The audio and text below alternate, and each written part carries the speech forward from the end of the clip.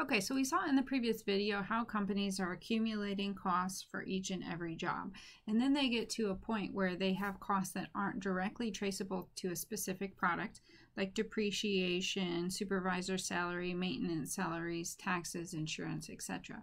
However, if we omit that information when we go to calculate the cost of a particular job, we would be omitting part of the cost. So companies have come up with a way to allocate that overhead, and this is called a predetermined overhead rate. So the company is going to assign costs to specific jobs based on actual costs incurred, and we will estimate that using this predetermined overhead rate. So what they do is they come up with this allocation base. So manufacturing overhead is going to be applied to all jobs that are in process, and we apply that overhead using a base that we believe causes the overhead cost to be incurred. So some companies allocate manufacturing overhead using direct labor hours or machine hours. Those are the most common typically used allocation bases. So we have to allocate overhead costs to jobs for a variety of reasons. As I mentioned before, it's difficult, if not impossible sometimes, to trace actual overhead costs to a specific job. So the cost of grease for machinery to manufacture a product is part of our cost, our manufacturing cost, but it would be impossible to accurately trace the amount of grease consumed to manufacture one output of product. So manufacturing overhead also includes a number of different costs, and it would be very difficult to gather all of them together in one time to charge for a particular product. So a job may actually be complete and sold before we can determine the actual overhead costs incurred. For example, you don't get your utility bill except for once a month. So if you manufactured a product at the beginning of the month, you might not actually know what the utility costs were associated with that product until the following month, but you've already completed and sold that product. So we have to estimate what those costs are going to be. And the way that we do that, as I mentioned before, was to apply a predetermined overhead rate.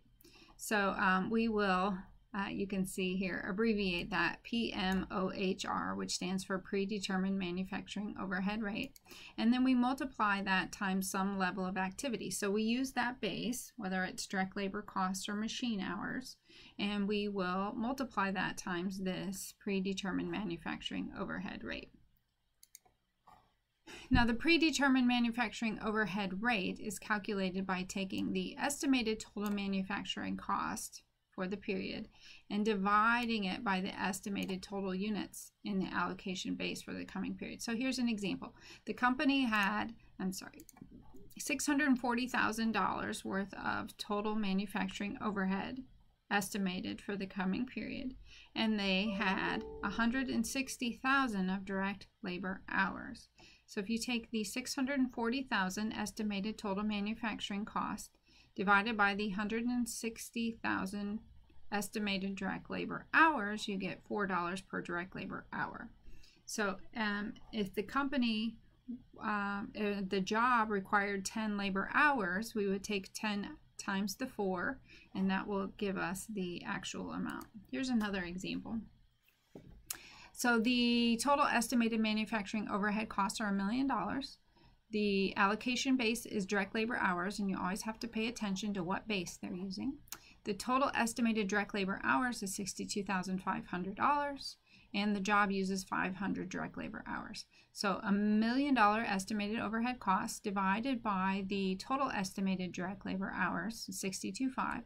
That gives us a predetermined manufactured overhead rate of $16 per direct labor hour. If that particular job uses 500 direct labor hours, that's $16 times 500, or $8,000. So in our job cost sheet, we would show $8,000 applied to that particular job for manufacturing overhead. And in this particular case, you can see they manufactured 50 units. The total cost to manufacture those 50 units was $58,000. So we're going to get a cost per unit of $1,160. Real quickly, let's just look at the cost flow then. So direct costs are going to be determined by the job cost record. So we've got direct materials flowing in, direct labor, manufacturing overhead. Those all constitute our work in process. As those goods are finished, they move to finished goods inventory, and then as finished goods are sold, they move on over to cost of goods sold, which is an expense. So gross profit would be determined by subtracting the cost of goods sold from the sales revenue.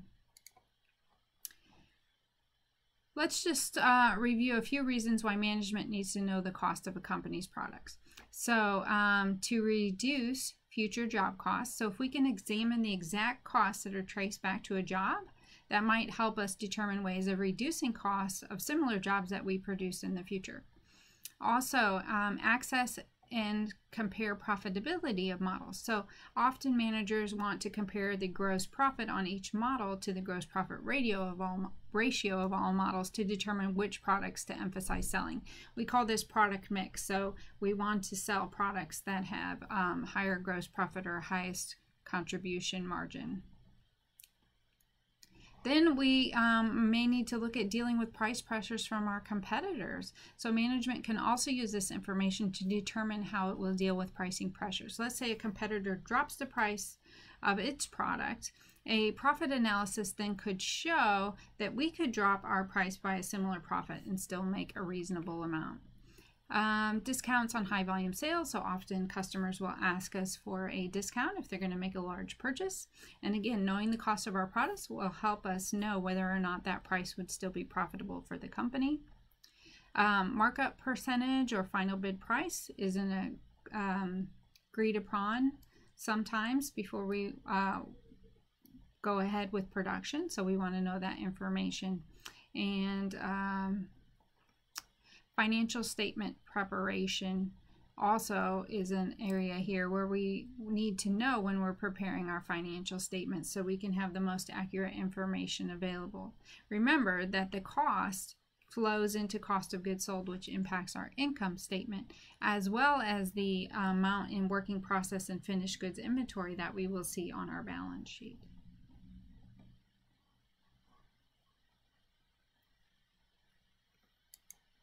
And lastly here, sustainability. So job costing records serve a vital role for manufacturers who embrace sustainability.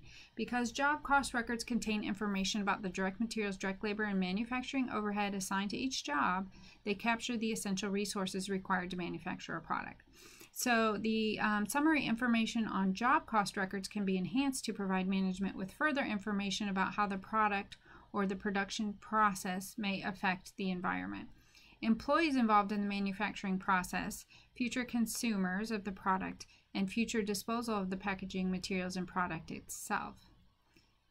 So some types of categories that we might consider just in the job material section: the material inputs that are post-consumer use or recycled, toxic versus non-toxic materials, packaging materials that could be recycled or composted, materials sourced from local suppliers versus those sourced from geographically distant suppliers, which would increase the carbon footprint, materials that would become waste as a result of the production process, materials sourced from companies that embrace fair level practices and environmental sustainability, etc. So the job cost record could also reflect the percentage of end product that can be recycled by the customer. Companies embracing sustainability will also need more information about the specific resources that are treated as manufacturing overhead costs, especially those related to energy and water consumption. To provide better information, the accounting system could contain multiple subsidiary overhead accounts based on the types of overhead incurred.